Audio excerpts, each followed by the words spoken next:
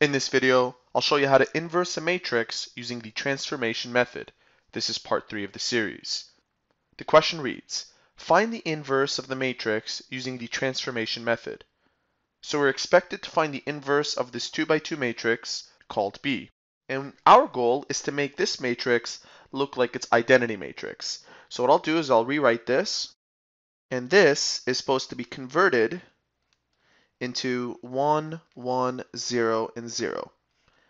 This is its identity matrix. The first thing that I'll do to make this matrix look like its identity is attempt to make this element become 0. And the way I can do that is multiply row 2 by 3, row 1 by 2, and then subtract row 2 from row 1. Let me document that for you. Row 2 times 3, row 1 times 2, and then I'll subtract row 2 from row 1. And what this means for us is that row 1 will be the one that's being amended, while row 2 will remain the way it is. So I'll rewrite every element in row 2 since that won't change. And if I multiply row 2 by 3, this becomes 15, this becomes 6.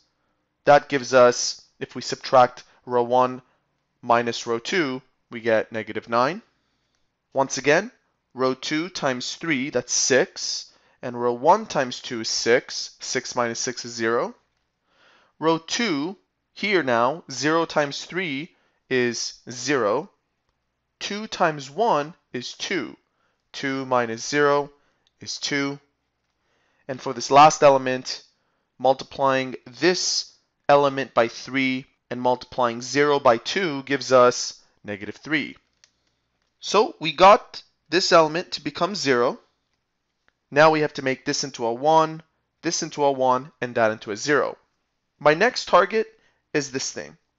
And to target this element and to make it into a 0, what I'll do next is multiply row 1 by 5, row 2 by 9, then add row 2 to row 1. This row in particular will be the one that's changing, whereas row 1 will remain the way it is. So let's rewrite row 1 since it's not going to change. Negative 9, 0, 2, and negative 3. If I multiply row 1 by 5 and row 2 by 9 and add them up, I'll get 0 here. If I multiply this element by 5, I get 0, and this element by 9, I get 18. 18 plus 0 is 18. Multiplying this element by 5 and this element by 9, I end up with 10. This element by 5 and this element by 9, then adding them up, that's like saying negative 15 plus 9, that is equal to negative 6. Now I have these two elements in the diagonal at 0. All I have to do now is make this negative 9 into a positive 1 and this 18 into a positive 1. And to do that, I'll take row 1 and divide it by negative 9.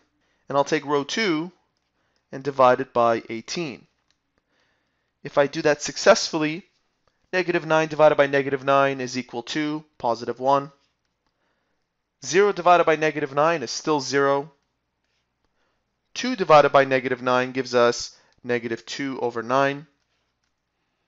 Negative 3 divided by negative 9 is positive 1/3. Now, all of these elements will be divided by 18. That remains at 0. This becomes 1. This becomes 10 over 18, which reduces down to 5 over 9. And this element divided by 18 gives us negative 1/3. This matrix right here represents the inverse matrix for B. And there you have it. Another example on how to inverse a matrix using the transformation method.